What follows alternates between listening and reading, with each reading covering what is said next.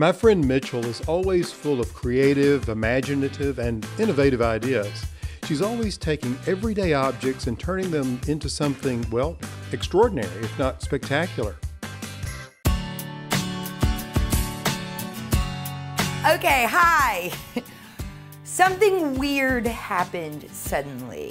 At one time, I had a small child, and he was small and delicate and precious, and one day he grew into this giant, oversized thing whose feet are bigger than mine, who is taller than me, and whose friends are all 1,000,000 feet tall.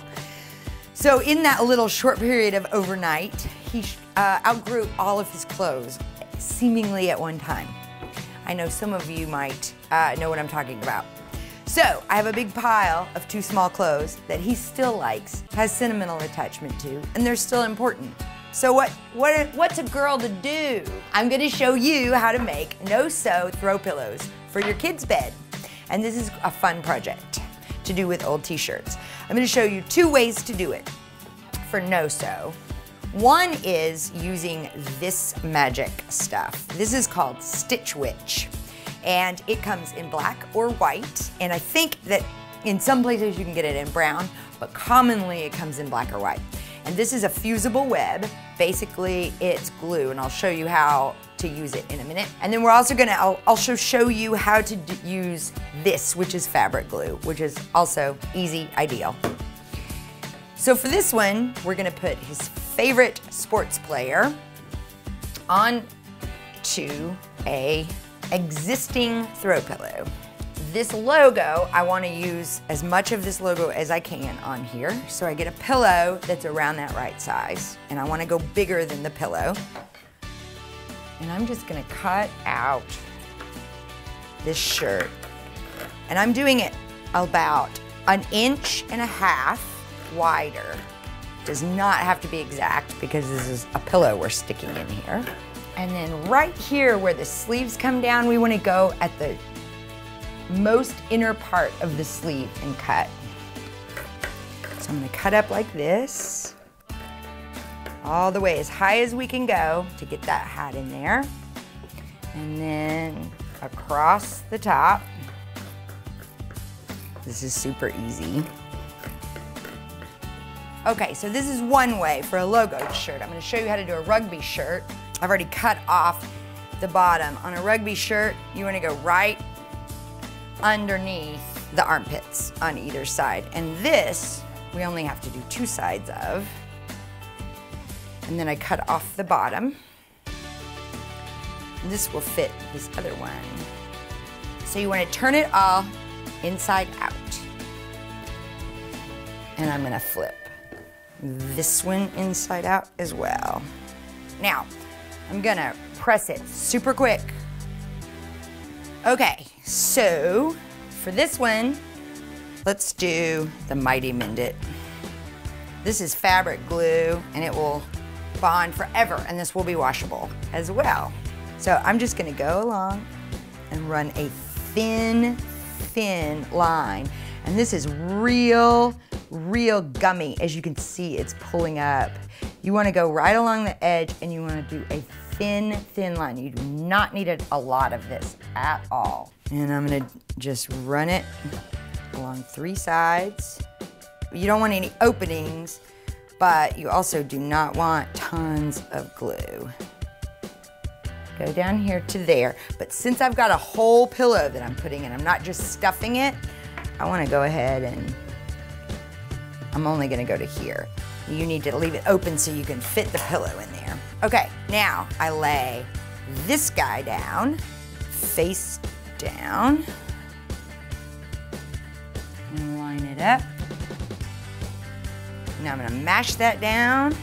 Okay, meanwhile, let's do this one. On this one, I'm gonna go ahead and do 3 sides of it so we don't have a lot of extra space. So I'm leaving about 1 inch on the outside. Now, because this is stripes, we wanna line the stripes up as well as we can, even though it's stretchy fabric. Okay, so I'm pressing this out as well as I can. just real super quick. This project should not take more than 10 minutes, ever. All I'm doing is I'm lining this up along the edge, and that'll just lay right there. It sticks, y'all. It's so easy. It's not gonna slip and slide. You don't have to be careful. You just pull it to where you need it to be. Now here's where I'm going to be careful that it doesn't, you know, get all uneven or anything. I'm gonna line my lines up with each other. I'm gonna hold this down and I'm gonna count to like 5. 1, 2, 3, 4, 5. 1, 2, 3, 4, 5. This is the highest setting that this iron is on.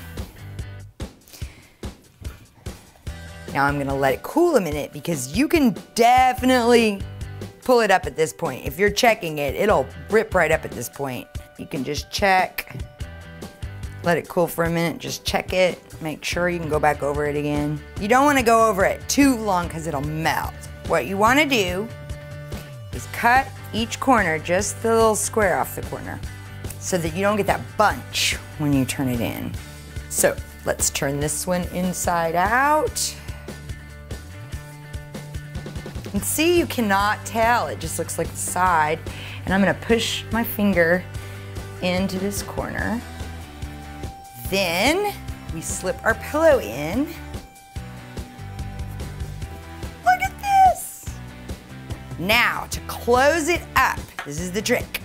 Push it down in there like this, and then just do a fold under. And all you have to do is kind of iron it across like this, and then fold that much in on this side. We're just creating a crease real quick. Now you just want to make sure it's tucked under, that's all that really matters.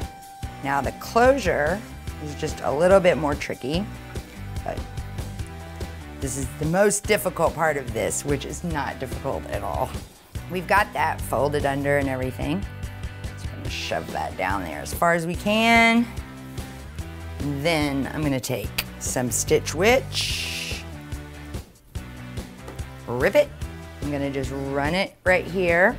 Now it's important to fold it under. This, I'm going to be a little bit more, I've gotta guide it a little bit, just as far as my fingers will go. That's comfortable for me. And start it.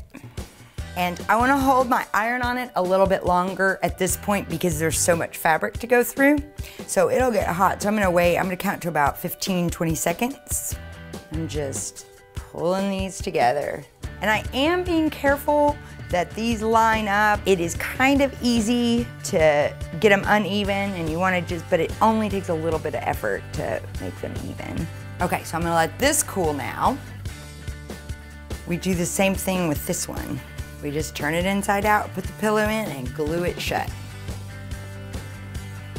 All right, and then I'm just closing this up like so. Tuck it in. Ta-da, look at this. So we'll go straighten it out. Once this dries real good, in about 15 minutes, I'll tug on it a little bit like you do a normal t-shirt, and then it'll be great and done. And this should be done. This one's done too. Tug on it a little bit, make sure all your seams are on right. And there we got a couple of throw pillows. Let's go see how they look. So look how great these look. Of course, as always, I made these with stuff I already had laying around that you probably do too.